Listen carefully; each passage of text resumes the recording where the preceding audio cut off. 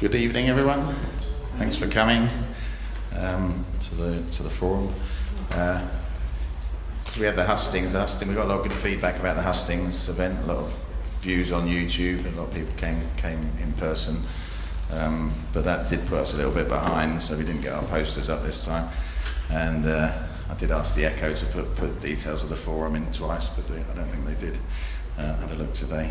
But we've still got quite a full room, which is good.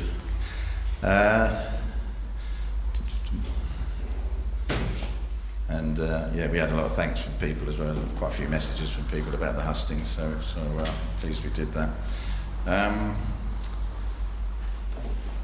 Tonight we've got a couple of updates about where we're at. We had a communications framework meeting. Actually, I'd just like to, I did have something came through on Facebook, was about the Boscombe Forum having secret meetings.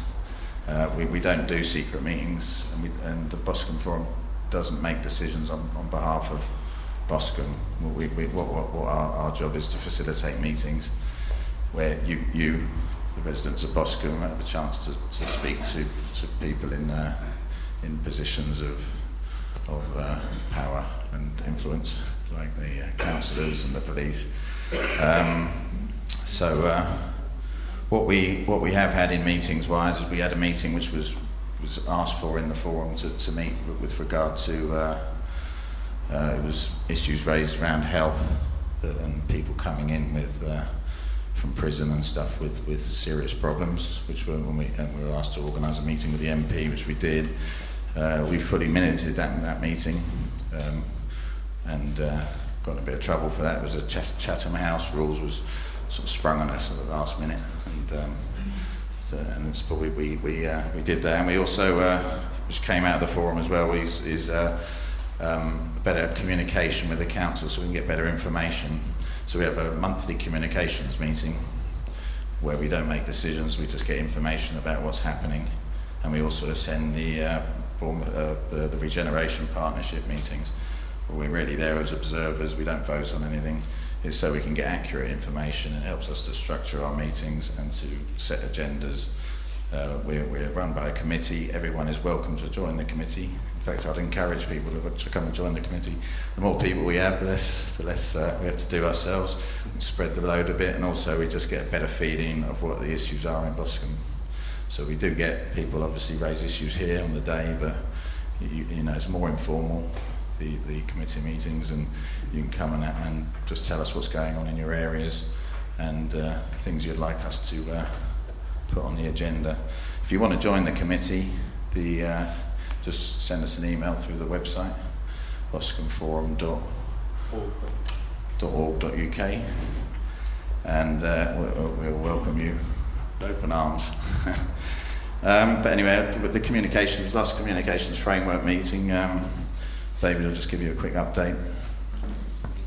In fact, wondering if Laura might want to come up and say a couple of words. Sorry, spring it on you, but we had a communications framework session, but it's largely around housing, and a brief talk about the new Dave Wells property on Christchurch Road. And I think the general emphasis was there that the council's working really hard to negotiate a restriction or I think if you looked at the housing stock, you identified an area of that's most in need, which is 55 plus single bed dwellings, and the council and the housing department is working with Dave Wells in securing those tenancies, you know, the private tenancies, but that they fit that remit and they're local people. So that discussion I think was happening this week with DWP, and I don't know what the update of that is, but that'll be on the website when we have more information about it. There's also, I need to refer to my notes.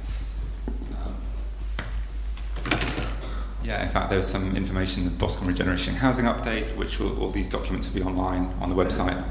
We're still waiting for digital copies of them to put up. And an Operation Galaxy update, again, that will all be published on the website in due course. Thank you, David.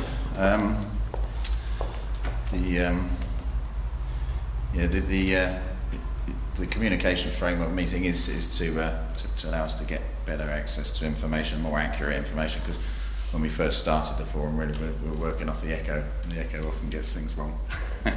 So, and you're welcome to come along to one of those meetings as well if you've got a particular interest. So come along to the committees and find out what we're doing.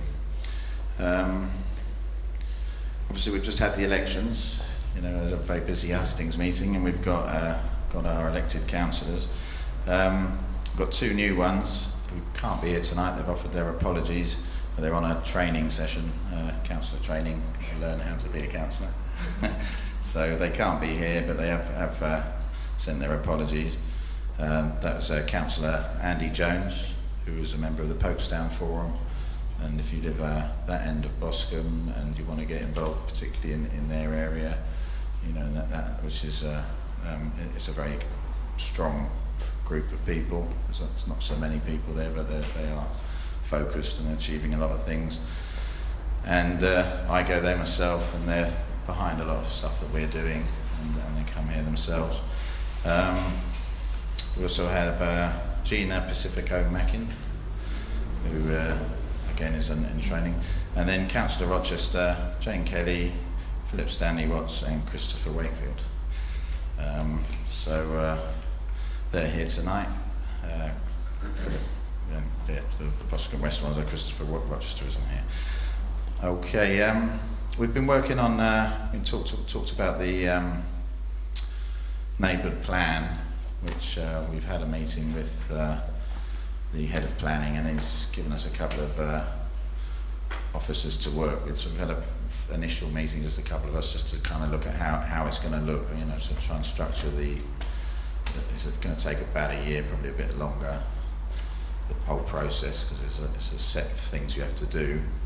We're going to hear a little bit more about that from Poole, who have introduced their first neighbourhood plan in Poole Quay through the Poole Quay Forum. So we're going to, in a minute, get a little presentation from Martha Covell, the planning specialist who helped them with that.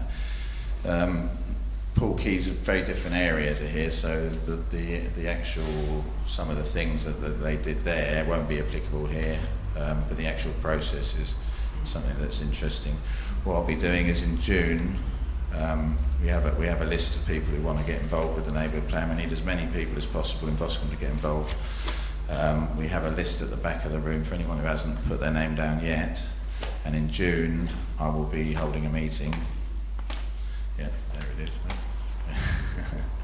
And that'll be an initial meeting. It's looking like we'll probably set up some sort of charity. I'm going to be speaking to localities to get some examples from around the country, because there's been a lot of neighbourhood plans put in. So just get some good case studies to model ours on. We could go ahead just as the forum, but there are a couple of issues with it, maybe because it's handling money. I think that the Poole Quay Forum are going to do the same thing, I think. So anyway, I'll pass you over now to Martha Covell, who's going to give us a short presentation. I'm sure it'll be very interesting.